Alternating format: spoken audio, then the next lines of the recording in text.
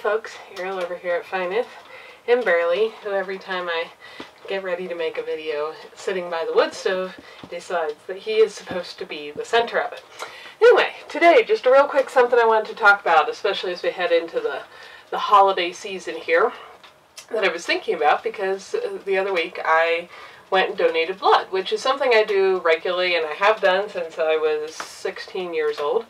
And I'm aware that one of the greatest shortage times of the year for blood banks for all over the country here it's usually in December and January. People are often, I guess, busier with holiday stuff and just don't get around to donating, and maybe even there's more accidents and such that require blood donations to save people's lives due to all the extra travel and so on. But anyway, that's generally listed as one of the times when blood banks are the shortest on their donations, and generally when you look at surveys that folks have done for why people who could do not donate, the first reason listed is they never thought about it.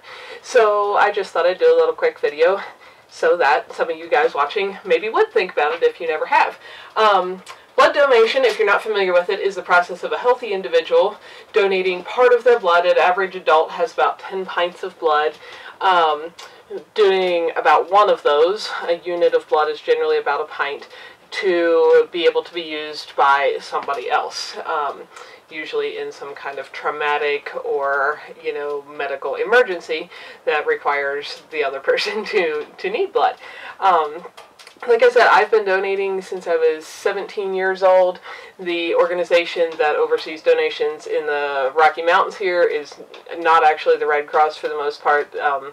The one that I donate through now here, I think I've done like 31 donations, and I had some number with the Red Cross in Pennsylvania before I had moved west, and I've lost track of that. So anyway, I've donated blood quite a few times in my life, and I was partially inspired by my father, who had been donating blood for most of his life, and doing so quite regularly.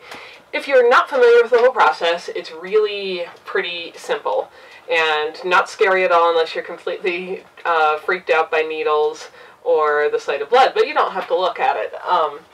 Anyway, how it generally goes is you go to wherever your local donation center is, and you can, if you don't know where that is, you can often find it. I think there's a website called americasblood.com where you can put in your location and it'll pull up anybody who does that kind of thing that is near you, and find a donation center. In my area, it's usually hosted at a church or something like that, and there's a mobile team that travels to different areas and does the blood collection. Anyway, so you make an appointment or not. Most of them take walk-ins. Appointments just are in line before the walk-ins in general, in my experience, so it can save you a little time. And you fill out their paperwork. The first time would probably take you a little longer, but after that, they actually send me a little blood donor card. It looks basically like a credit card that's got all my info on it already, so that saves me time in the future, and I don't remember how long it took me to get that the first time because it was so many years ago. But anyway, it lists fun little things like my blood type, which is O positive, which is the most common blood type there is and is often needed for donations because it is one of the most common. Anyway, you go in, you fill out all the questions. They have to ask the same questions pretty much every single time, and there's a list of somewhat intrusive personal questions about behaviors that could affect the quality of your blood donation. And typically, I probably have most of them memorized at this point, but they're going to ask things about if you've had any accidental needle sticks, any tattoos, vaccinations, anything that could have affected what's going on in your bloodstream, locations you may have visited in other countries due to the prevalence of some bloodborne illnesses in certain areas. They're going to ask if you've ever been to prison. They're going to ask if you've ever traded money or drugs for sex or slept with anyone who did, and so on. They can get a little bit personal, but they're going to ask the same questions of everybody every single time. The whole process usually takes about 45 minutes to an hour. The actual blood donation of giving blood takes me usually about 5 minutes. The rest of it is doing all the paperwork and then somewhat the waiting to be sure you feel good afterwards. Anyway, so you do all the paperwork, then they usually do a little needle prick in the tip of your finger, which is generally the only part that ever hurts later, just to get a little drop of blood and test your iron levels, because if your iron's not high enough, you'll probably be turned down for a donation at that time. And some people have kind of chronically low iron, My mother tended to. I'm not even sure if she does anymore. When I was growing up, she was very busy having lots of my younger siblings, and that probably had an effect on that. But some people have chronically low iron. In general, you do have to be over 110 pounds, and I think over 17 years old. The different organizations have slightly different requirements in those areas, but that's fairly across the board. And as long as your iron's high enough, and you get like a mini little wellness checkup too, because they're going to take your blood pressure and your temperature and check your heart rate and all that kind of stuff. And at least the organization that I donate through, Vitalent, which services a lot of the Mountain West here, and I assume probably most other similar places at this point have your whole donation history online, where you can log in and look it up if you want to see a history of your cholesterol levels or temperatures or heart rates or blood pressure, any of that stuff. So that can be kind of cool if you want to do that, because that's just a bonus that you get for donating. And then you go over and you relax in one of their comfy reclining chairs, and they'll usually ask you which arm you want to donate from, and I always say my left arm because I'm right-handed, so that's just easier. And I actually have a neat little line of track scars right there on the top of the vein, because I've donated so many times, so you can kind of tell exactly where it is. And the nurse, whoever he or she is, will usually tell you can look away now if you don't want to watch this, and they slip a needle right in there. Almost, if the nurse is good, I almost never feel that. It's funny because it's actually a fairly big needle sticking in your arm, but it doesn't ever hurt half as much as this tiny little pinprick in the tip of your finger. And that probably has to do with how many nerve endings are in your fingers versus in the crook of your arm here. Anyway, that blood will, and everything is sterilized. They use brand new needles and such for every single donation. They've gotten very, very good at over the years of making sure there's no kind of spread of any disease to you, the donor. And anyway, you usually have a little ball of something squishy to squeeze that kind of helps keep your blood moving as you're laying still in a chair, and you pump blood out for, they say, up to 10 minutes. Usually, I'm pretty well hydrated. It usually takes me like 4 or 5 minutes to pump out a pint of blood. Then pull the needle out, put a little bandage around your arm, and say go off and have some snacks. And they usually request you sit in the waiting area for 10 to 15 minutes just to be sure you don't feel lightheaded or something before you drive out of there, and off you go.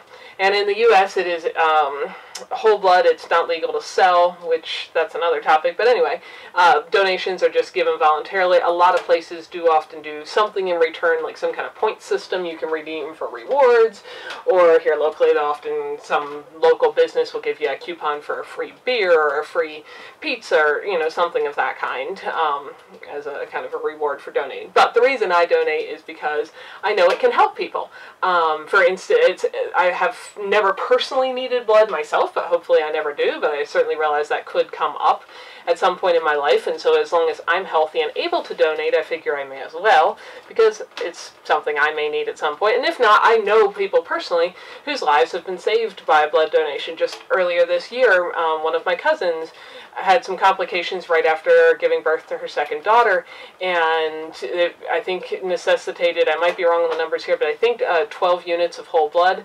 So she needed 12 whole blood donations because she was bleeding out so fast. That's more blood than you have in your body, so she was clearly losing blood quite rapidly, and that saved her life. And she is around, and she is recovered, and she's healthy, and she's a wonderful mother to 2 lovely little girls who would be motherless if there was not somebody who had donated blood, making it possible to save her life. And I've known other people in similar situations. So anyway, just something to think about. Not everyone can give. Some people don't weigh enough. Some people don't have high enough iron. Some people are excluded because of one of the other things in their history that could possibly create a transmission of disease.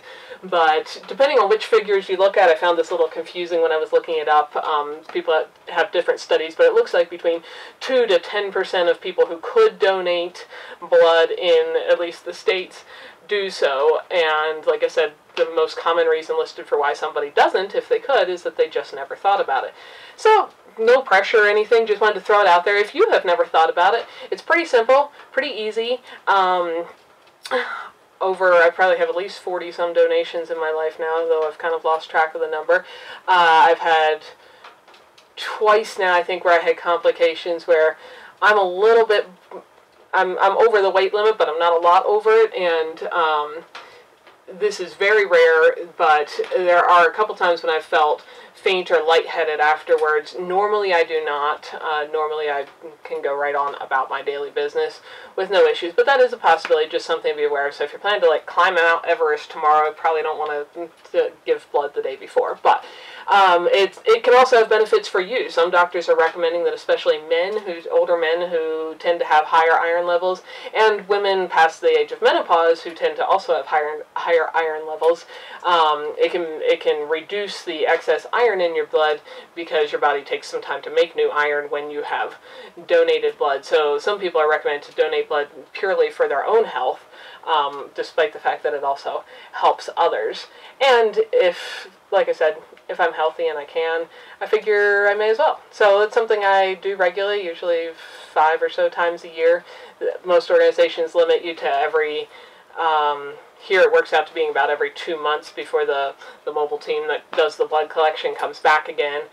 So I think at the most I could give 6 times a year, and often there's one of those times that just falls on top of something else I have planned and I'm, not free to show up. So usually it's about 5 times a year. But that's what I do, and I just wanted to encourage any of you guys who are healthy and able to maybe consider it, especially over the holidays when, if you're not going to, do it regularly, if you're just going to go and give it a try one time, maybe do it over the holidays here when they are tending to be in more short supply than other times. And yeah, that's that. I just like to throw out their encouragement to help everyone around us, and let's all try to leave the world a better place than we found it in whatever little ways we can, and that's just one little way that works for some people. So, something to think about. You all have a lovely day, and hopefully none of us ever need a blood donation. Hi folks, Ariel over here. Thanks for spending some of your valuable time watching these videos. Hopefully you found something beautiful, educational, interesting, peaceful, relaxing, or useful while you were here. If so, find more videos here, subscribe so you don't miss any updates, and if you like what you found here, feel free to like and share away so that others can benefit as well. You all have a wonderful day.